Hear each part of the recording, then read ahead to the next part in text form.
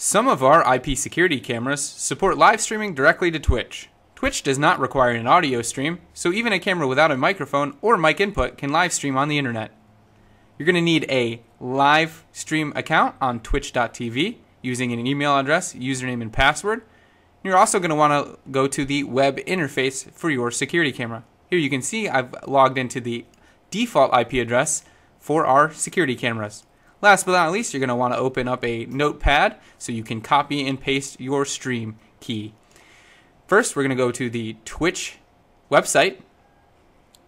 And then inside of the Twitch website, we're going to click on our profile icon at the top right-hand side. And then we're going to click on the Creator Dashboard. It's going to take us to the back-end user settings for our stream. And then we're going to want to go to the Stream Manager tab on the left-hand side. Inside of the Stream Manager tab, we're going to want to go to the Edit Stream Info button.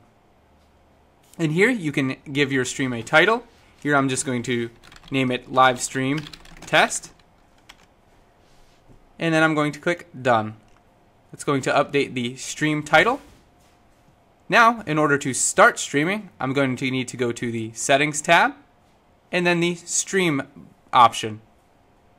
Here, there is going to be a primary stream key that I'll need to show. Click OK to allow it to show. Then I'm going to need to click the Copy button. It's going to copy it to my clipboard on my computer. I'm going to open my notepad. I'm going to right-click and click Paste.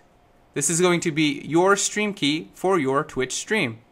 We're going to need to pair this with what's called an ingest server URL from Twitch. So I'm going to open a new tab, go to google.com, and Google Twitch ingest server. Here is a first link called Twitch ingest recommendations on Twitch TV. Here we can see there are a lot of different options. There's US East Ashburn, Virginia, another Ashburn, Virginia location, and New York City. These locations, however, are chosen based on the test that the web page runs when you first open it. You will want to make sure you select one of the best options that's listed at the top of the recommendations list. Ashburn, Virginia is the closest ingest server to where I am in the United States, and you will want to select one of these options, which is the closest to you in the United States, for the best performance. So I'm going to copy everything up until it says Stream Key. And then I'm going to right-click, click Copy, come back down to my notepad. I'm going to hit the Enter key, and then I'm going to paste. To finish creating my RTMP URL, I'm going to copy this again.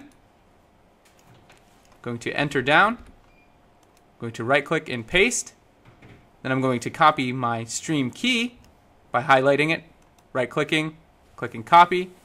And then after the RTMP URL, I can right-click and paste. Now I've successfully created my RTMP URL. If you are tech savvy, you'll be able to create this URL a lot quicker. However, I'm just showing how you can copy and paste it and then combine them together. So I'm going to need to copy this whole stream key by right-clicking and clicking copy. Now I can finally go to the tab where I'm logging into my camera and then log into my camera. I'm just using the default username and password from the factory.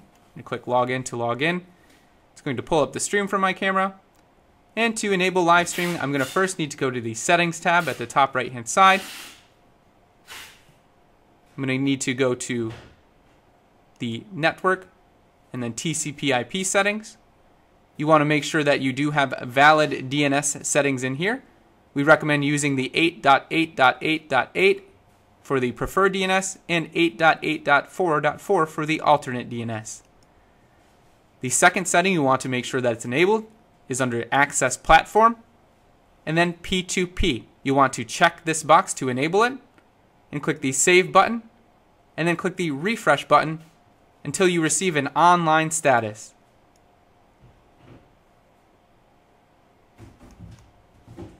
After a few seconds of refreshing, I received an online status, and this means my camera is now ready to stream to Twitch.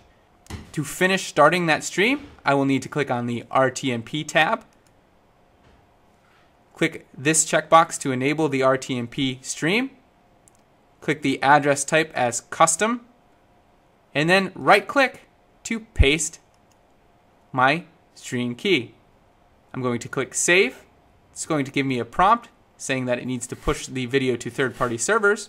And since we trust Twitch and we know it's going to our Twitch account, I'm going to click OK. It's going to say it's save succeeded, and we should be able to see the stream being sent to Twitch.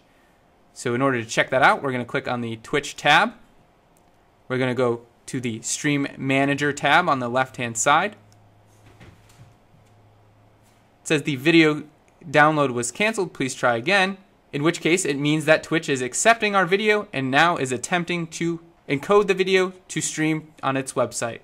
It may take a few minutes for it to ingest the 4K stream from our camera, and we can click here to reload the player, or we can type in our Twitch URL to check out our live stream. So I'm going to type twitch.tv/CCTV camera world. I'm going to hit enter, and it may take some time for it to encode the 4K stream. So we're going to click reload, and I'll continue the video once the stream has finished encoding. Alright, I just had to refresh the stream for about 30 seconds, and finally, Twitch was able to ingest our 4K stream and stream it on the Twitch website. If I come down here to the gear icon and go to the quality option, I can see that we're streaming in 2160p, which is full 4K video. Hopefully this video helps you get your live stream on Twitch. Thank you for watching.